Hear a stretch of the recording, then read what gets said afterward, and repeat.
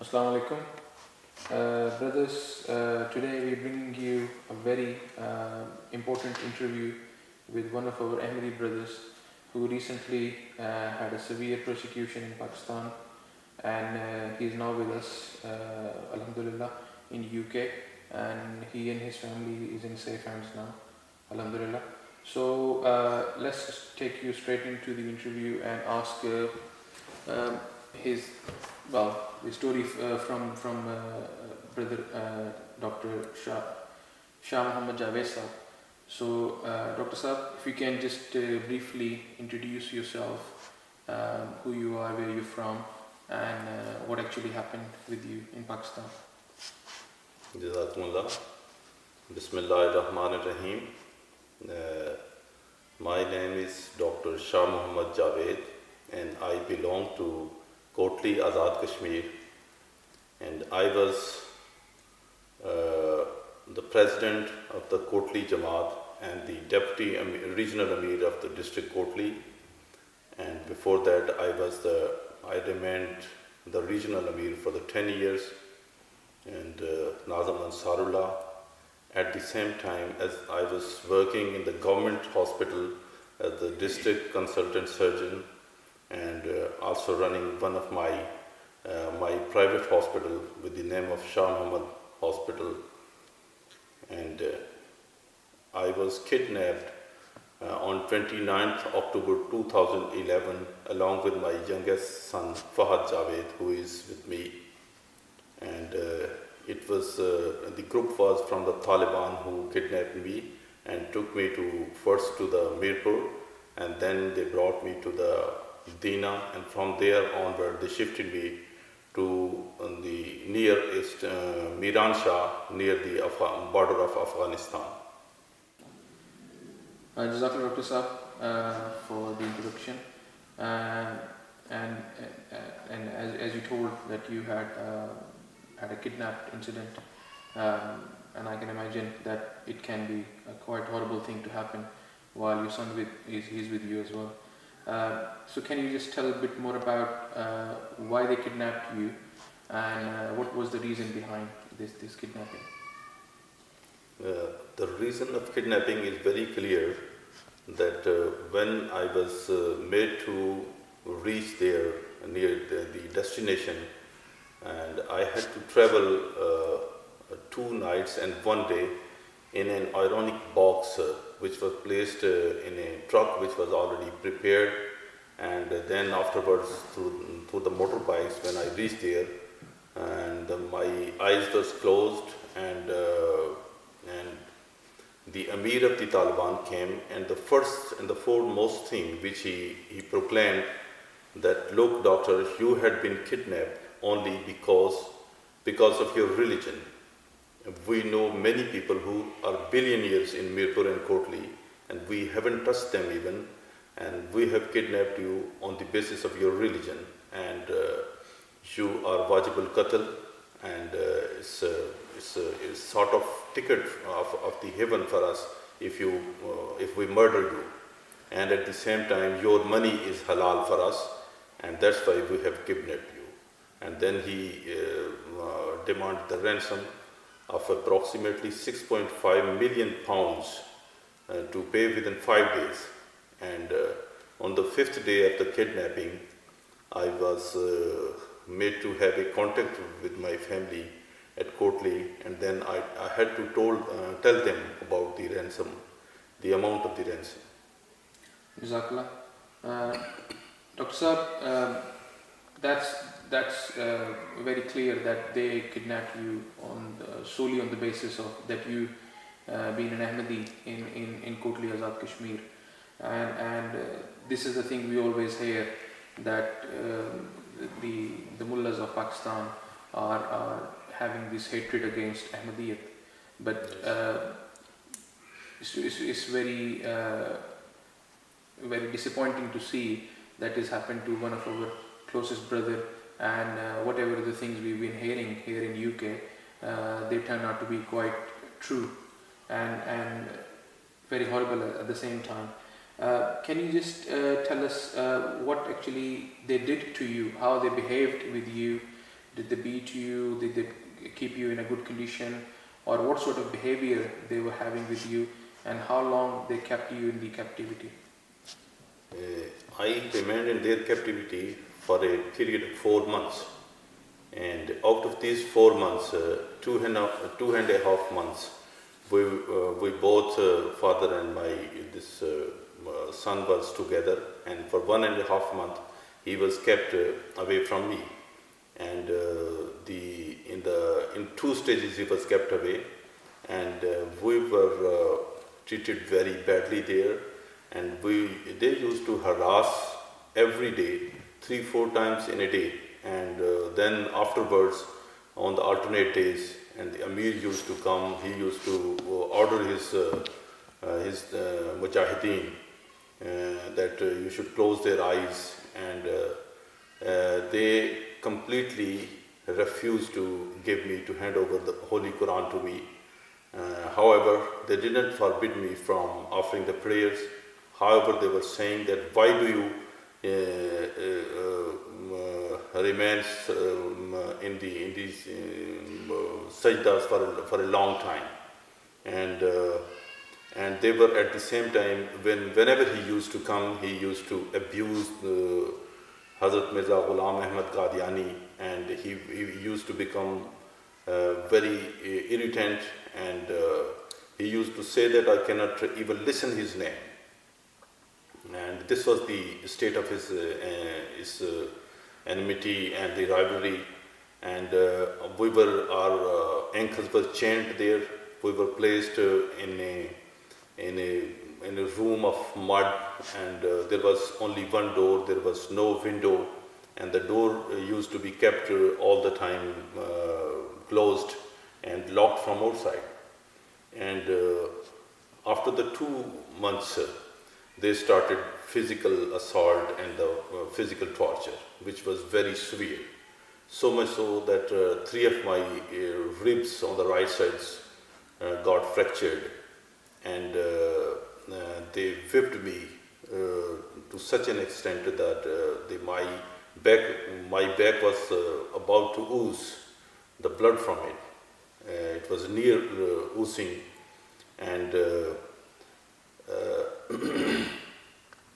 almost with a gap of 2 weeks, they had been making contacts, and sometimes more frequently, and approximately 25 times they had the contact with my family to increase, to be quick in arranging the ransom, and all that, and their to put the pressure.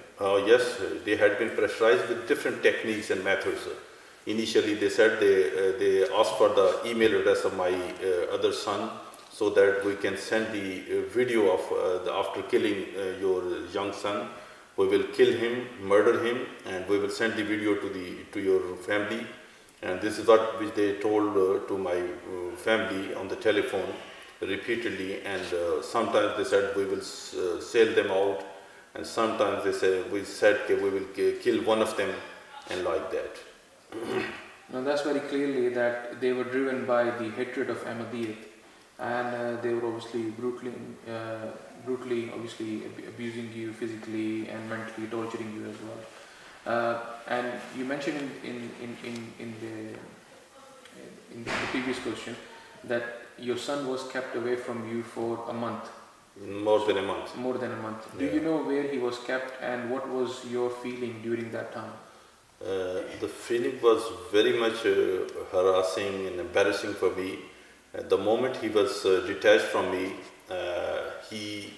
though he remained by the grace of Almighty confident, but I was very much worried about, and I didn't know. It was the evening time after the sunset when suddenly one of the Taliban came and he said, "Fahad, get up, we are taking you somewhere else." And he was kept though in the same village, but I was told that he is too far from here, and he at the same time was told that your father is about 8 hours drive away from you, and he is too far, and this is what we were told. And in the second phase of detachment, he was kept on the second room just beside my room, but it was said that neither can see each other nor talk to each other, and he was kept in his room in isolation. Jazakallah, Dr. Sir. Can you tell us what was the age of Fahad when this kidnap incident happened? He was approximately 12 years old when he was kidnapped, less than 12 years rather. No, just quite just a tifl age, I would say. Yeah. And I can understand what sort of trauma he must have gone through. Dr. Saab, in this 4 months incident, how you managed to keep the strength alive, and what was the things which were keeping your faith alive and keep your spirits high? Yeah, thank you. With the grace of Almighty, from the very first day, I remained hopeful.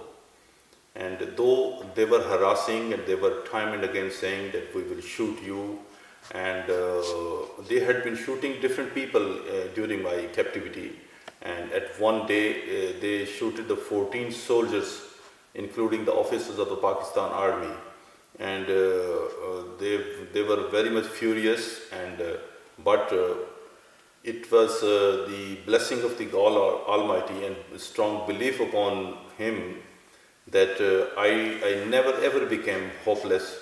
And it was the third week when I had a very beautiful, I would say, a sort of revelation from the God Almighty. It was the last verse of the Surah Team, which after the morning prayer I had on my lips, Alaysallahu bi ahkamil hakimin.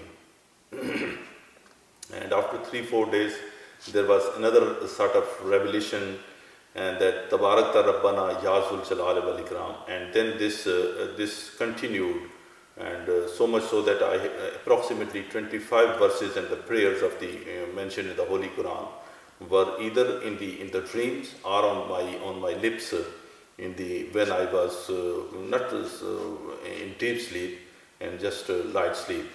Can you tell us the translation of for the viewers? Yeah. What's the translation of the Surah? The last verse, the translation is Alaysallahu bi ahkamil hakimin.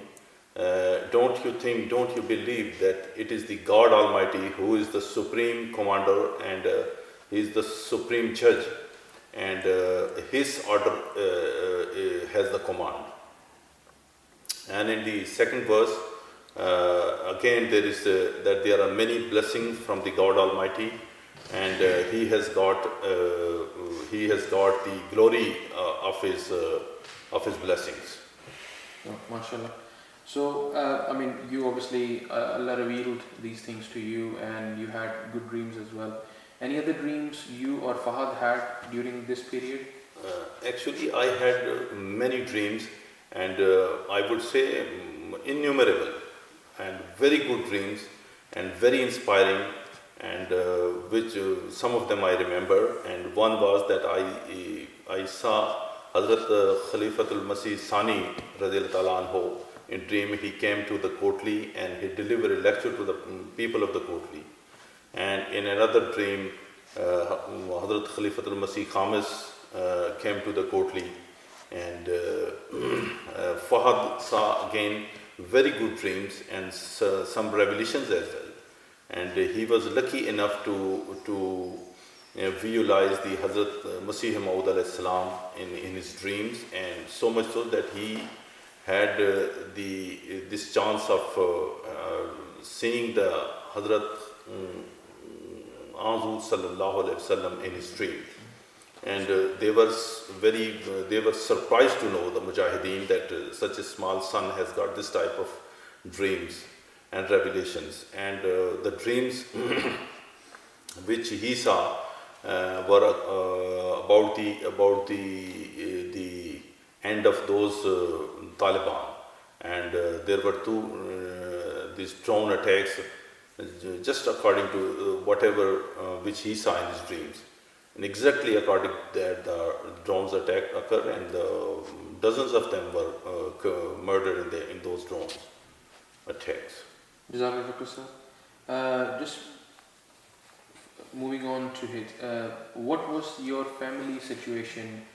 Because obviously you were away, and they in the first 5 days they were not known where you are and your whereabouts. And obviously your family has gone through a lot of traumatic incident. What was your family feelings during these four months, and how your family cope with these kidnappers' demands? As regards the gravity of the incidents, the family was very much worried in the first 5 days. I asked my wife that what were your expectations. She, by the grace of God Almighty, said, though they didn't know anything about us in the first days, but she was hopeful at the same time. And afterwards, you can, I think it's very difficult to describe their feelings and the situation in words.